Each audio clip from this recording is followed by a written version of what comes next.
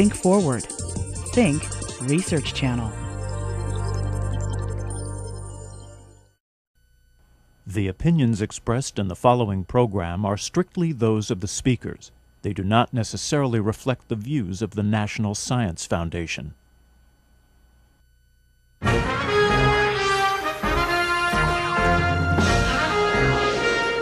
From the National Science Foundation, where discoveries begin. This is Frontier, discussions of today's most exciting research subjects by distinguished scientists and engineers working at the frontiers of knowledge. Working in rocks more than 375 million years old, far above the Arctic Circle, paleontologists have discovered a remarkable new fossil species. It represents the most compelling evidence yet of an intermediate evolutionary stage between fish and early limbed animals. Jokingly called a fishapod, the animal was part fish and part early limbed creature, a tetrapod. We begin Frontier today with a lighthearted look at the discovery, a video segment produced for school children by the National Science Foundation. It's followed by a presentation by Neil Shubin and Ted Daeschler, who made this fascinating discovery. Life made its debut in the water a few billion years ago and went through some pretty wacky designs before the first air breathers, probably insects, evolved. Then somehow, around 400 million years ago, the first vertebrates, creatures with backbones, got a leg up on land, at least for brief visits. Nobody's sure what they look like, but it may have been a critter with flippers that could function as feet at the water's edge. Scientists recently found just such a fossil in an ancient rock. It had teeth like a crocodile, snout and scales like a fish, and sturdy limb-like fins. The rest, as they say, is history.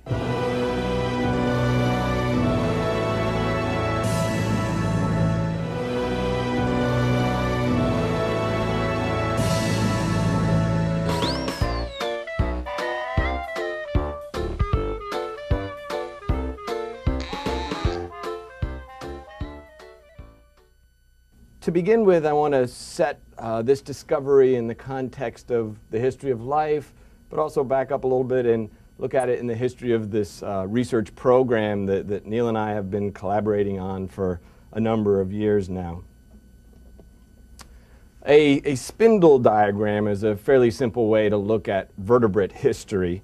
On the left side here is geologic time from the present all the way back to the Cambrian, 500 plus million years ago.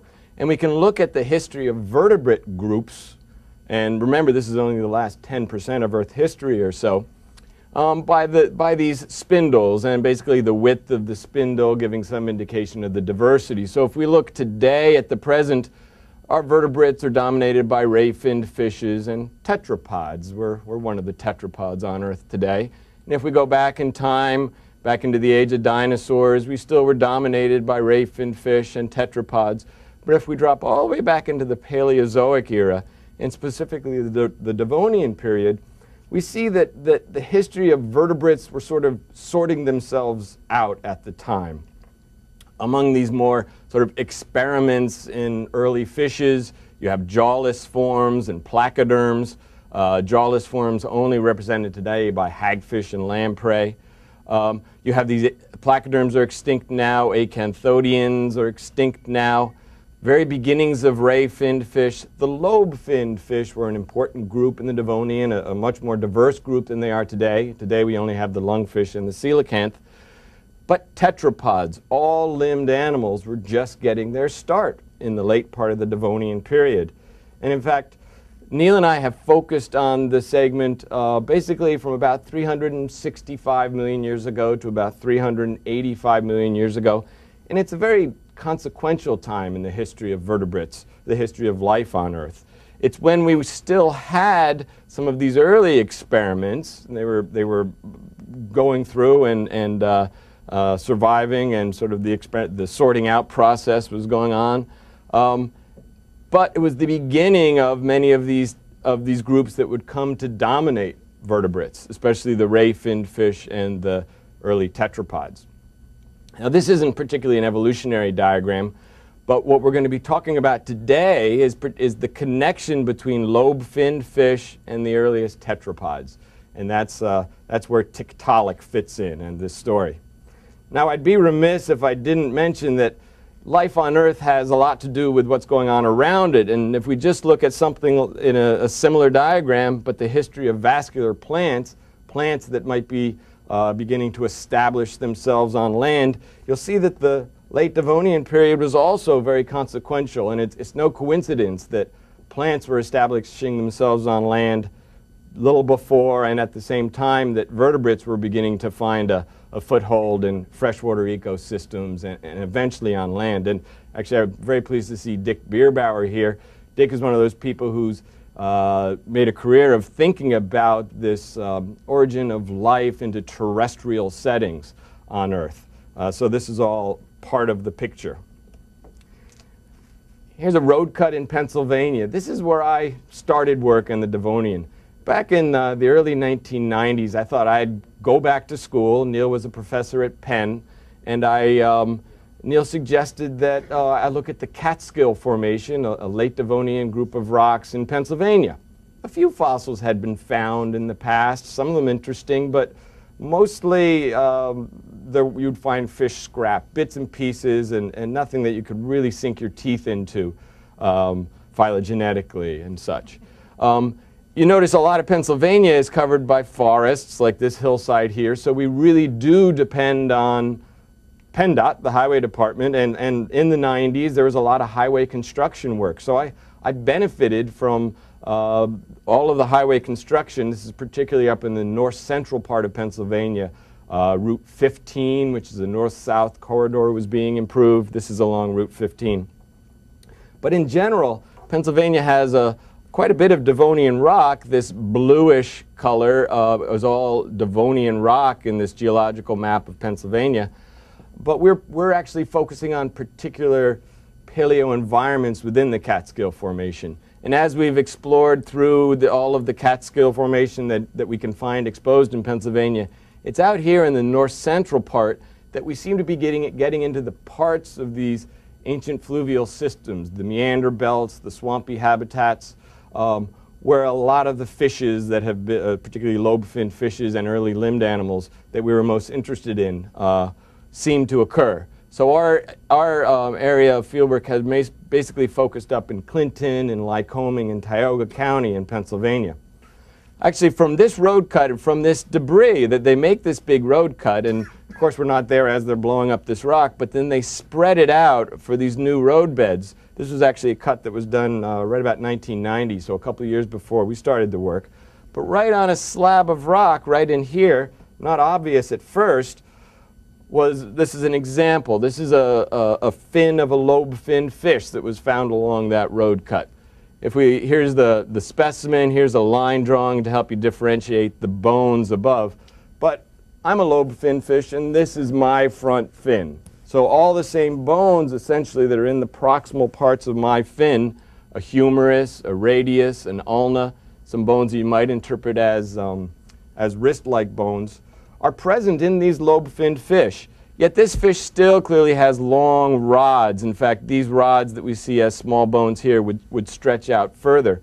Still a fish living in an aquatic setting, but experimenting with new fin designs. These lobe-finned fish had a toolkit, an internal skeleton, which allowed them to start experimenting with living in shallow freshwater environments, using their fins to manipulate on the bottom, maybe through swampy habitats, whatever the scenario might be. And this cartoon here is just to bring home that point that in evolution, oftentimes it's features that develop for one purpose, in this case for a fish manipulating in shallow freshwater settings, that become useful for another purpose when there's a new ecological opportunity. And so in this case with fish playing baseball, and then the baseball comes out of the water, what are you going to do? You're going to use those structures in a new way. This is the site where we've spent most of our time in Pennsylvania. It's called Red Hill, Clinton County. Specimens had been found from here in the past. Once we got back there and started looking, we started to find more than we could have ever hoped for. It's a sequence of the upper part of the Catskill Formation, the deposits of stream systems, from about here all the way through these. These are all paleosoil horizons. So you had a big alluvial plain, plants around, tree-like plants on the alluvial plain, a lot of vegetation, soils developing, but also streams going back and forth across that alluvial plain. And from this site, we've actually gotten a huge diversity of vertebrates, in this case, everything from a variety of placoderms, and then the acanthodian fishes. So think back to that spindle diagram, we actually have examples of all those different groups from the Devonian, except for jawless fishes at this point in time. I should mention this is Famennian in age, which is the latest part of the late Devonian. Down into the lobe-finned, actually early ray-finned fish here, down into the lobe-finned fishes, and even bits and pieces of some very early tetrapods, so equivalent to some of the earliest stuff in the world. But along with those, at this same site, we're also finding we have a new kind of arachnid from the site, a new kind of millipede. These are from specific sort of special depositional environments, what we think is a small pond. Actually, it's green beds right down through here. And also a whole bunch of different plants. So clearly there was a diversity of vascular plants. The most abundant are these progymnosperms, which were the forest formers on these floodplains. So a great diversity of things. And actually with that kind of range of things from a single site, you can go ahead and make a reconstruction like this. And so everything from plants and some sort of physical setting for this floodplain, as well as a range of the vertebrates, not all of which are pictured here. But the important message here is you may picture yourself swimming or fishing in an environment like this. And although the cast of characters have changed, those are different plants, those are different organisms than you'd find today, essentially the ecosystem it was the beginning of the development of a modern aspect ecosystem, specifically a terrestrial ecosystem, continental ecosystem with plants being the primary producers, supplying detritus into the streams, with detritus eaters, with carnivores eating the detritus eaters, and all the rest on up a food chain. So this was the first time in Earth history, in this middle and late part of the Devonian, that you actually were establishing these freshwater ecosystems, and they included the earliest limbed animals. Again, not a coincidence.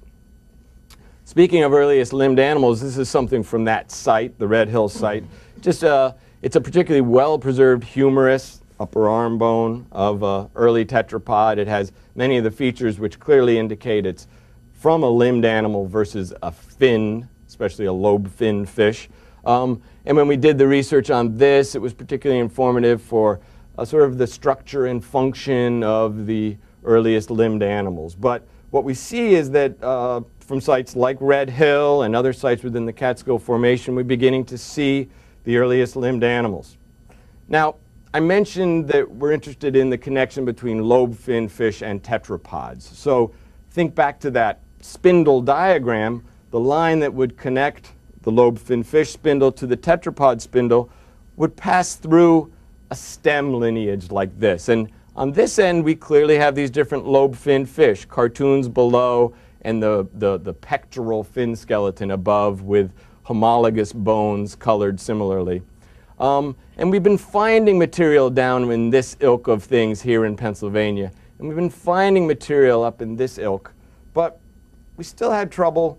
We still saw fish. We still saw tetrapods. We just wanted to see, okay, how can we fill this gap? How are we going to learn the way that these fishes here that are certainly beginning to act like tetrapods, certainly beginning to show some of the early features of tetrapods, limbed animals.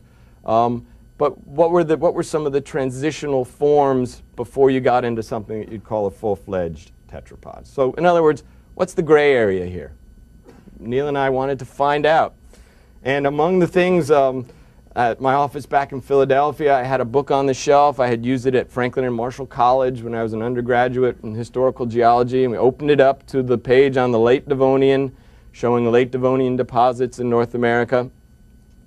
and clearly saw, okay, there's the red beds, which we had been studying, part of the Catskill project. We've sort of, okay, been there, done that.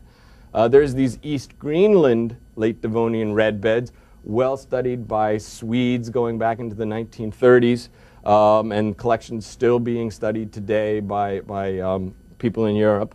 But we also noticed that there was this clastic wedge, this sequence of Devonian, late Devonian stream deposits here in the Arctic Islands in what's now called Nunavut. And with some background work of the geology, we learned that the rocks had been well studied, the stratigraphy was understood, the rocks were actually compared to rocks of the Catskill Formation. They were the right age, mostly a little bit older than the Catskill Formation, which was something we were interested in looking at. So we got it in our heads that we would get up there and try to do some work up there. And the logistics of getting up there are just a little complicated. They took a lot of time. This is Nunavut, which in 1999 became a territory of Canada. It's a Inuit homeland, and it's a landmass, or put all the land masses together, it's about the size of California. There's about 30,000 people live there. The capital is down here, Iqaluit, which used to be called Frobisher, on Frobisher Bay, so Baffin Island. Most of Nunavut is above the Arctic Circle, which runs here. We can take a jet up to Resolute Bay, and then we get logistical support to get up into southern Ellesmere Island and off into these areas. And this is where there's Devonian rock. All that we really had to go on at first was a map, or maps like this, but with more precision. This red outlines essentially this Devonian clastic wedge in the high Arctic islands. We actually started as sort of, it was a matter of permitting and sort of some serendipity. Our first year we started out here on these islands, and by using aerial photos and maps, got put into areas where we expected to find Devonian rock and late Devonian rock, and certainly we did, but looking at the rock and looking at the animals we found there, we realized we might have been a little too far oceanward, sort of in a marginal setting in these ancient stream deposits. We found good fossils. There's a lot of science to be done on the fossils we found out here, but we were really after those non-marine type rocks. So you see, we're out there in '99. In 2000, we got onto southern Ellesmere Island, and we've been there ever since. It was just the kind of rocks we were after. And this is why. The rocks are the right age. We were able to locate the areas where they were the right kinds of rocks for our studies, and they're fairly well exposed. And it's just a matter of getting there, and that's the challenge. And so the logistics, once we take the commercial flights up to Resolute Bay, Polar Continental Shelf Project, which is part of Natural Resources Canada, supports research teams all over the Arctic. Particularly during the summer months. And they charter a few of these planes, and we provide them with our needs 6 months or so before we go up there. They put us on Twin Otter planes, which can land us out on Ellesmere Island on beaches, gravel beaches, and that sort of thing. And also Bell 206 helicopters, which can then shuttle us up into the valleys where we need to go. So really the logistics are not too difficult, works pretty smoothly thanks to the people there at Polar Continental Shelf Project.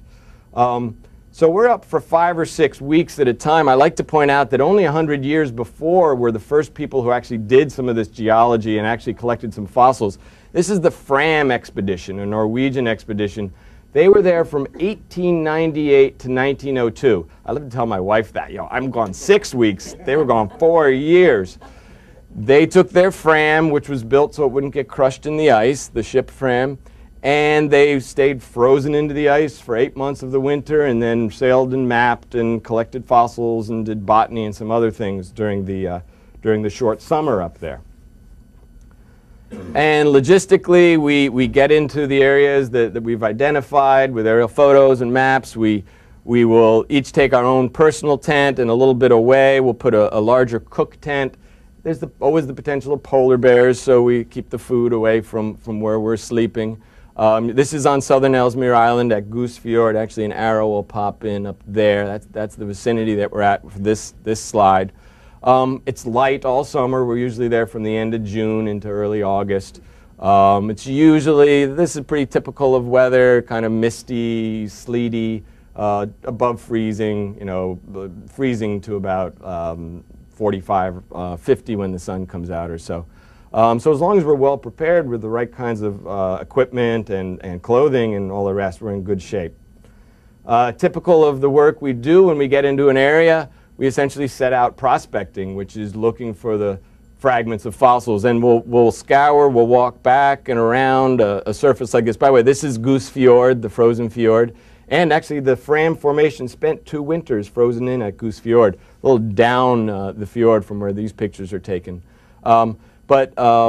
When we do begin to find fossil fragments, then we'll do an excavation, anything from a small excavation, the size of this podium, to a larger one, and that's what we'll be showing you later on. Actually, this is a map from that Fram expedition. Here's Goose Fjord. See these little crossed picks? This picture is actually taken right here, so we were actually collecting on the same rocks that the Fram had worked on exactly a century before. And we were essentially following up. We were the first people following up on what they had done. It only took 100 years. Right here, this is Jason Downs, who just graduated from Yale and actually is a postdoc now with Neil and I. But we're working on a placoderm called Bothrialepis at this particular site, and a nice head shield came out there. This is the valley where we've actually spent most of our time now. It's the Fram Formation, named after the ship. Essentially, the strata here, you can see dipping off to the right, we're about at the middle Devonian to late Devonian boundary when we're down here. And the Fram spans, let's say the first 4 to 5 million years of the late Devonian. So we're looking at the early part of the late Devonian, if that makes sense. And we actually had established a camp up in the valley up here and spent the next days, weeks, climbing and walking all the exposures in this Fram Formation. By the way, you notice the way you have these ledges and things. The ledges are harder sandstones, in this case representing channel sands. These are the deposits of meandering stream systems and all the little depositional settings that come with meandering stream systems. But it turned out one place in particular became our real bonanza for us. It was the 17th site that we found in the year 2000. And as with most fossil sites, it started one day where here's one of our team people. This is actually from up above on that same ridge that we just saw that arrow pointing to. And unbeknownst to me when I took this picture, but it turns out that all across this area here were weathered fragments of fossils. Lots of reasonably large, good size pieces of fossils. And one of our team members came back to camp that day. I never made it down onto that ridge, that nose. Came back to camp with pockets full of these things, and we all said, okay, we're going back tomorrow, and indeed we did. And as a group, the first thing we do is collect all the small material off the surface. And it was clear this was somewhere there was a very productive layer. And by sort of climbing up the hill here and collecting all the small pieces, eventually you don't see any more small pieces, so you can assume that the layer that is producing all those pieces is just where you stop seeing things. And indeed, we were able to identify the productive layer that all of this material had come out of. By the way, the kinds of things we pick up on the surface collecting are the more durable parts of these skeletons. For example, lungfish tooth plates by the dozens. And they're very durable, both pre-depositionally or during deposition. They'll survive as a skull is tumbled through a stream system or whatever. But also taphonomically, after it's been exposed, most of the delicate pieces will be broken up and we'll only find these sorts of things. So we had located this site, NV2K7, and the next time we went back in the year 2002, although we did a few different camps, we thought we need to really start to excavate at NV2K17. And of course it started with fairly small tools and following back that layer, but the layers are dipping into the hillside here, so we actually prepared enough to have a gas-powered jackhammer with us also. And here we've now taken off a wedge of rock. The fossiliferous zone is maybe about a foot below This is Corwin Sullivan, a graduate student at Harvard, about a foot below, so down through here. Marcus Davis, a graduate student, now postdoc at University of Chicago, and myself. And so once we took off the overburden, we could begin to nibble away on the edge of the fossiliferous zone. And for example, right in here is a skull of a rather large lobe-finned fish that has now been consolidated. It has a hardener on it to keep the pieces together. We'll cover it with plaster. So all along this edge that we're nibbling away at, we're finding more and more well-preserved fossil material now. Not the things that got washed out by erosion and broken apart, but actually complete articulated and associated material as it was buried 375-ish million years ago. And the process just goes through a stage like this. These are plaster jackets. When we do find the fossil with the broken skull material or whatever part of the fossil we want to collect, we leave it in the rock, we cover it with plaster, eventually dig below it and take off this plaster like taking the cap off a mushroom, then add more plaster to the bottom, and these are all jackets that we have now totally made a cocoon, a plaster cocoon essentially. And the animal that is most common at the site is a large lobe-finned fish called Lacognathus. It's a porolipiform sarcopterygian, not particularly close to the origin of tetrapods, still of interest though. There was one particular jacket, and in fact it's that little one there that we had collected from right over in this area here that turned out to have something very interesting. We really didn't know it was so interesting till we got home. It's a small fragment, about 6 inches long. This is the view that we saw in the field. Actually, we just saw this sort of palate part. We're looking at it from below here, from above, and from the side. And after staring at it and people commenting on it, we realized that what we had was what's outlined in red here, part of the snout of a very interesting group of lobe-finned fishes. A very rare group of lobe-finned fishes called panderichthyds or alpistostygalids. This is a form that was known from just 2 very fragmentary specimens of the top of a skull from the Escuminac Formation further south in Canada. But it did allow us to say, okay, we have found what we're after. We have found the animal, we have found an example of an animal that is related to some things we already know. These panderichthyds were always thought to be the closest closest fish to limbed animals. But we hoped that what we found might provide more information about that grade of lobe-finned fish. And just to quickly review, and my last slide here, if we go back in time, and geologists can create these paleogeographic maps. So this is what the Earth looked like from space in the late Devonian, if you could look at it all at once, by the way. But part of it is this landmass here, which is referred to as the Euro-American landmass. It includes most of North America, all except for parts like Florida that eventually got assembled from elsewhere, Greenland, and parts of Eastern Europe, as well as Scotland and British Isles and things. So this Euro-American landmass sat straddling the equator. And by the way, our rocks that we're working in the Arctic actually would sit just up in here, so hence not near, a much more tropical, subtropical probably climate than we see here today. These are a lot of the southern continents, Australia and Antarctica and Africa and South America. But importantly, these animals that we could start to compare that snout to were very limited. One was Alpistostegi, as I said, known from fragmentary material from the Escuminac Formation in Gaspé Peninsula area, which would sit there. Importantly, panderichthyes, known from Latvia particularly, from some very nice specimens. Again, a flattened skull with the eyes sitting high on the skull. Some features which for years had made it the best candidate for the lobe-finned fish, very close to early tetrapods. So to this list, we could now add this Fram Formation Alpistostygalian. And at this point, all we had was that snout. But we knew that this was going to be hopefully leading to something bigger. And that's where we'll put Neil on to talk about the rest. Okay. The 2004. So far, this has taken us to 2002. We entered the 2004 field season really knowing we were onto something. We had a locality that preserved skeletons. It preserved Alpistostygalids or panderichthyds. These were exactly what we were after. So now our focus became that NV2K17 site. And so this shows you how far we've taken it in the last few years. Just to give you a sense, this is taken from across a stream of about half a mile away. That is the NV2K17 site right there. We removed a lot of rock. And when we removed a lot of rock, what we did is we found lots of skeletons. And the way these things are preserved as articulated skeletons, like that creature there, but also sometimes as a slurry almost, as almost a flow of things just that are preserved jack straw, either partially associated, articulated, or sometimes even isolated. So a challenge really became finding individual specimens of this Panderichthyid, Elpistis tigalid, what have you, in 2004.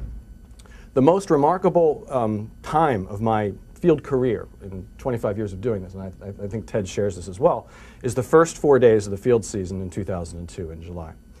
Within the first 5 days, we discovered 3 specimens of this creature. This was one of the best, discovered by Steve Gatesy, who unfortunately only see part of him here, and Ferris Jenkins over here. But see this little area here? Here's the rock. This is the bone. What you're seeing is the snout of a creature. Keep that creature in mind, because that creature is this one. It was a flat-headed animal, and it was coming out of the rock at us. So we knew that if we had any luck, given the preservation, we could follow this thing all the way in and hopefully get either a good chunk of the skeleton or the whole thing itself. This was wonderful. This was in the 3rd or 4th day of the field season, and we already had 3 of these specimens on there, so I'm not showing you now. Now our worry became something else altogether. Anybody who's ever worked in the polar regions knows weather's unpredictable, logistical support is often tenuous. Getting this material out on helicopters and twin otters represents a challenge. And so our challenge became removing this material. And that particular season, we had all kinds of sleet and snow and lousy weather, and we wrap our fossils in plaster. Bad combination. Our plaster never dried. Ted got the great idea to set up one of our little mini satellite tents, and with a stove inside, and that helped us a little bit getting the materials dried off, and so we could transport this the several hundred miles back to PCS, the Polar Continental Shelf base. And the way they go is in a sling, often underneath. So obviously, having sturdy plaster is very important. Sometimes they're in the back seat here. So this transportation problem is really an issue. We really have to make decisions about what comes home, what stays. It's not very easy. Anyway, so we get this material home. The jackets are opened up, and I think the fall of 2004 was really remarkable because every week or so, more of these creatures were exposed. Remember I showed you that slide of Steve Gatesy and Ferris Jenkins? There's like a little thing I called a snout, which you couldn't really tell probably from where you're sitting. As rocks were removed at home, we started to see this. Here's 2 orbits and a flat head. Something funny was going on. It was clearly, we were onto it. And it was prepared more, and you could see the flat head, and then the body was preserved. This, over time, was exposing itself quite beautifully. To give you a sense of what's all important here, let me just show you, let me just review. Here's a textbook slide taken from Len Radinsky's textbook in 1987. This was sort of the state of the art in 1987. Here's a Devonian age fish known as Eusthenopteron. Here's a reconstruction of a Devonian age tetrapod, limbed animal, known as Ichthyostega. And this gives you the broad brush comparison between fish and early tetrapod. These things have conical heads with eyes on the side, just like a fish. These early amphibians or early tetrapods have flat heads with eyes on top. They have these big notches on the back where ear region would develop. Fish don't have shoulders. You see how the head is connected to the fish don't have necks where the head is connected to the shoulder. So if you want to bend your head, you have to bend your body. Whereas tetrapods, just like we are tetrapods, have necks where the head can move independently. So conical heads, flat heads, no neck, necks. These guys have fins. These guys have limbs. These guys have scales on their back. These guys don't have scales on their back. Because there's a long list of characters by which fish differ from amphibians and tetrapods. Here's the new fish shown here. It has scales on its back, like a fish. It has fin webbing, like a fish. It has a flat head, like Panderichthyds and early tetrapods, with eyes on top.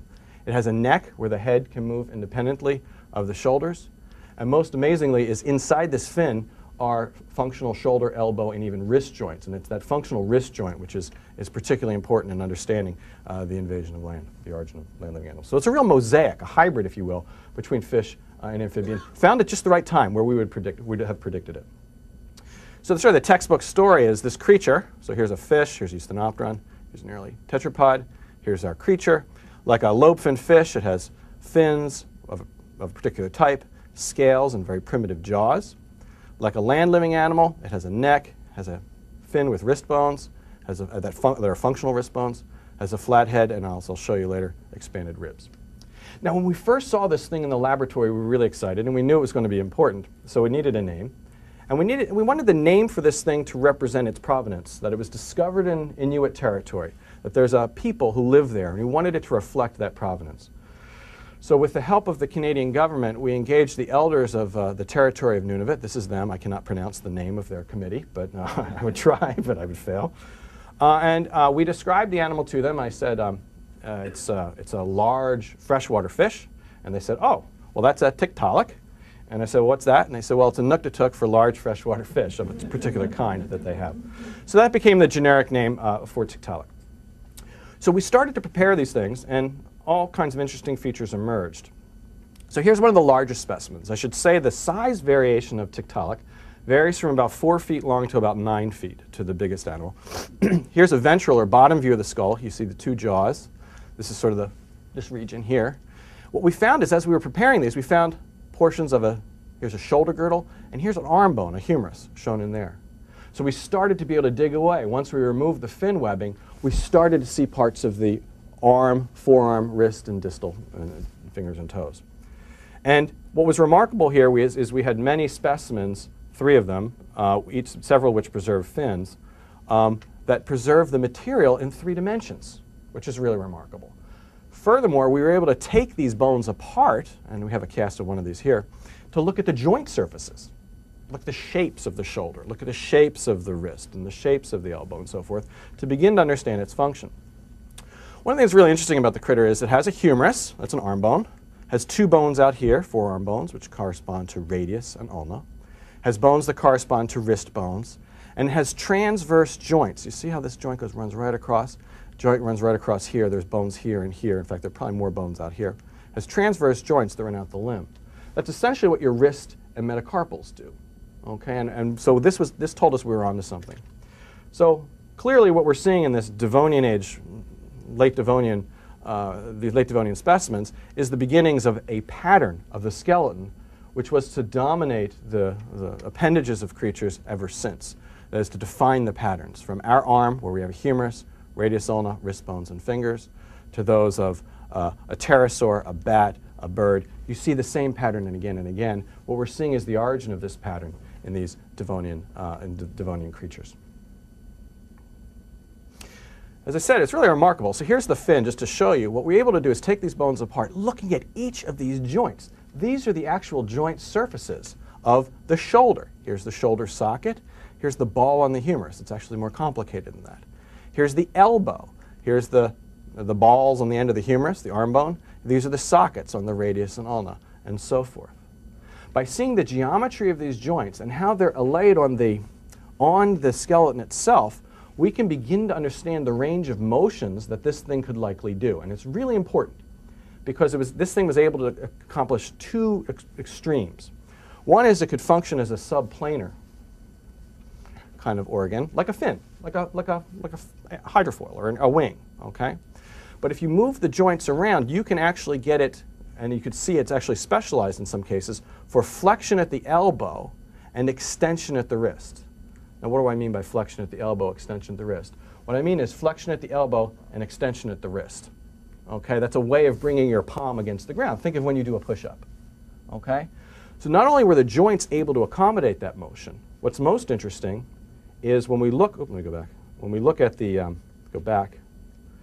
we look at the side of the belly side of the appendage, what we find is there are larger muscle scars on the surfaces that we would imagine that would have supported a push-up activity.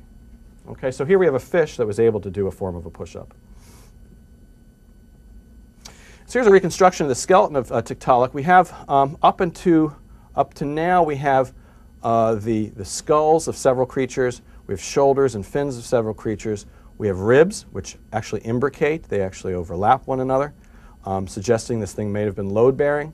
We also have a hind fin, which is very poorly preserved, but that's the only evidence of the hind fin we have. We don't really have know much about the internal bones, and we don't know about the tail of Tiktaalik yet. We went back in 2006, this past summer, to find more materials, and preparation of that is underway. It takes a long time to get this material out. some of the really interesting details of Tiktaalik come down to understanding how bits of its shoulder and skull and bones fit together. And what it shows is what a wonderful intermediate this is between tetrapod and fish. I'm going to show you a series here between, here's a fish, Eusthenopteron and Cirripterus, there's two Devonian fish, here's Tiktaalik, and here's Acanthostega. What you're looking at is the shoulder. And you're looking at the shoulder from the outside. So this is the socket here, where the humerus, the arm bone, would have fit in. What you'll notice is the socket is facing out towards you. What that means is the arm is projecting laterally outside the body, like a crocodile. That differs from the situation of most Devonian fish, where the socket faces backwards. That is, the fin faces mostly backwards. In Tiktaalik, what you find is an intermediate condition where you're finding a much more lateral or sideways. It's sort of intermediate between the backwards and the lateral. The lateral in Acanthostega and the backwards in Eusthenopteron. It's intermediate in that form.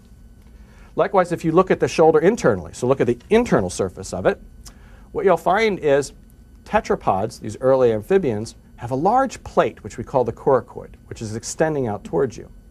Early fish don't.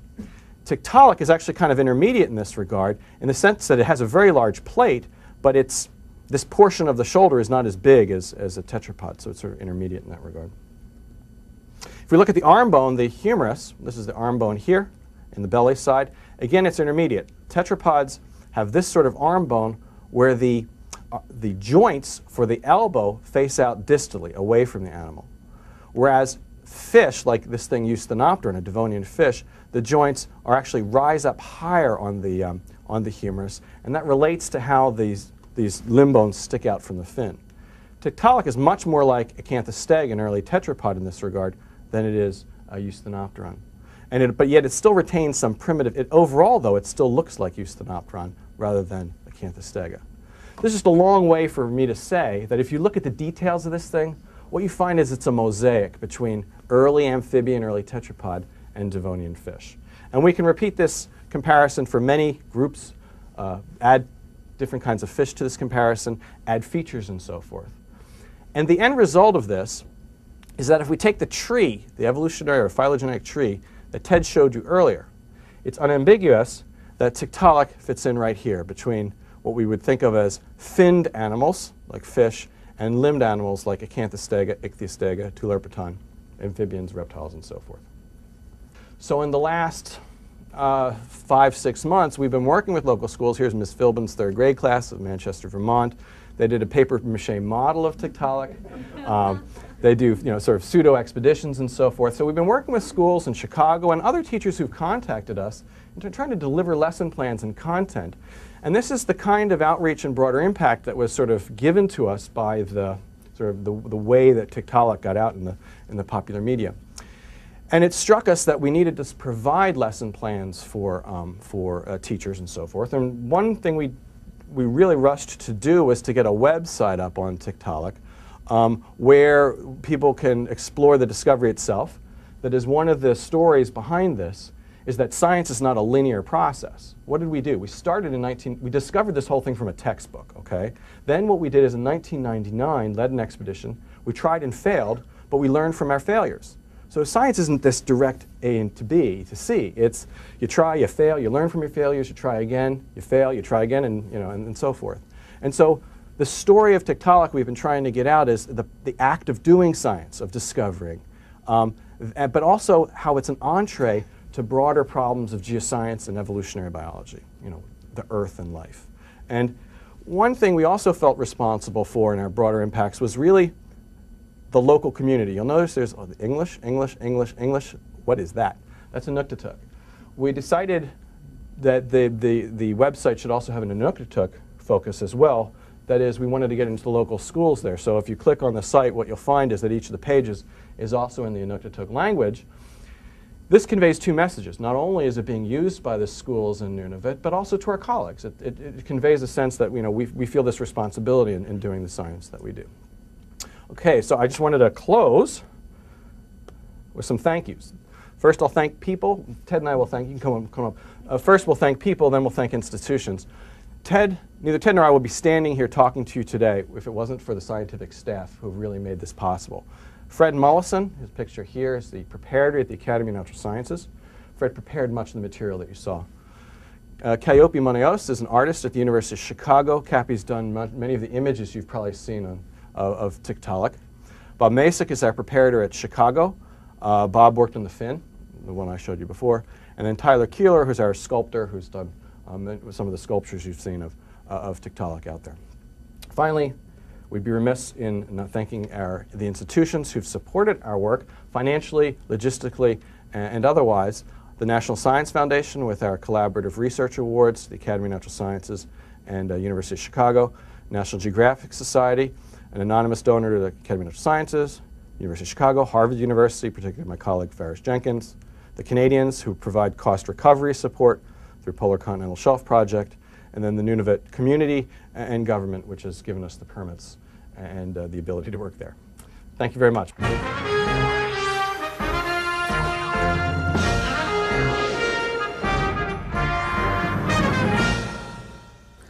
Welcome, Dr. Langer, to the National Science Foundation.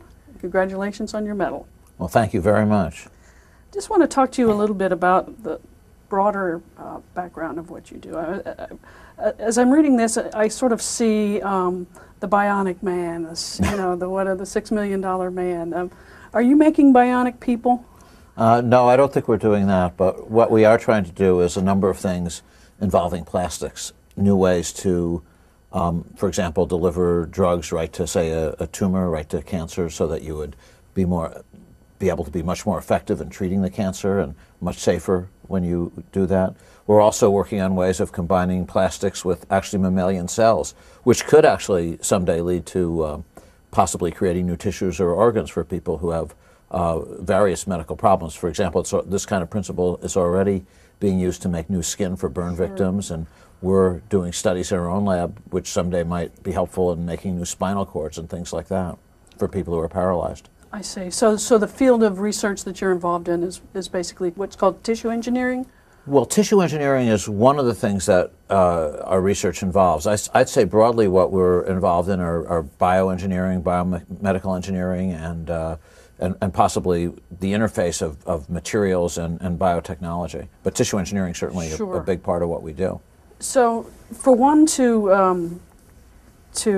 have a career in what you do, it sounds like you can't specialize in one individual kind of expertise. That you actually have to have some training in a number of disciplines. What can you say about that? Well, I think you can have training in a single discipline, but then somehow you want to pick up the other ones. I mean, for myself, I actually had a training in chemical engineering, but I worked in a surgery lab when I was a postdoctoral fellow, and so I was able to learn some things about biology from that. And in my own lab, we have people of about 10 different disciplines, but they work together and they collaborate with each other. So chemists do certain things, material scientists do certain things. We have a number of medical doctors, and so they all kind of work together. They all have their own projects, but there's a lot of interface. Now, do you use the new technologies, the nanotechnologies? Are you? We do. We actually have a major program that's funded by the National Cancer Institute in nanotechnology, actually nanotechnology aimed at both cancer treatment and diagnosis. For example, one of the big projects that we have actually at MIT and Harvard Medical School is can we make nanoparticles that could go right to the cancer cell and no other cell? And the key aspect of nanotechnology is you really do need to make the drug carriers small.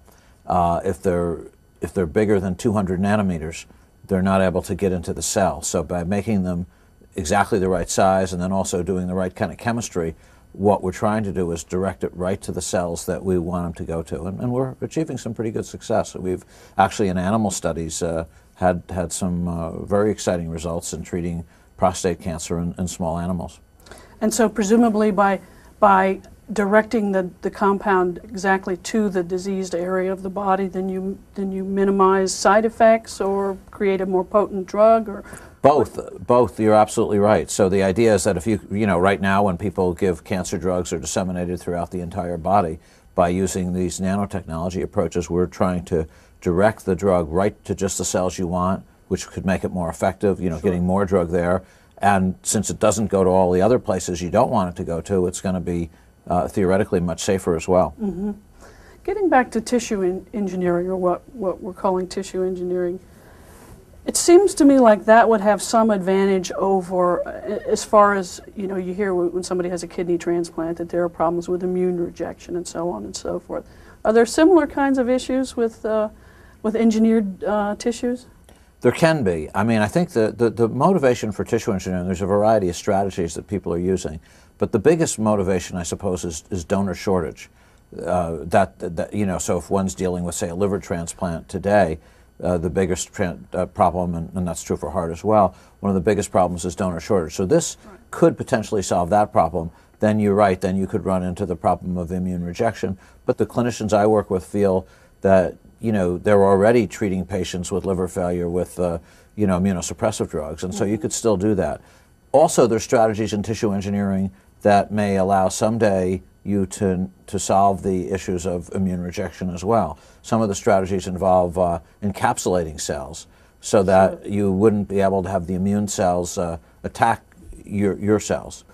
Different strategies are being used. We're actually working on a number of them, and I hope someday they'll really be able to help people. Some are already doing that. Like I say, the skin is already approved, and there's some others in clinical trials. But there's a lot more work to be done. Well, excellent. It sounds very exciting. Thank you. Oh, well, thank you.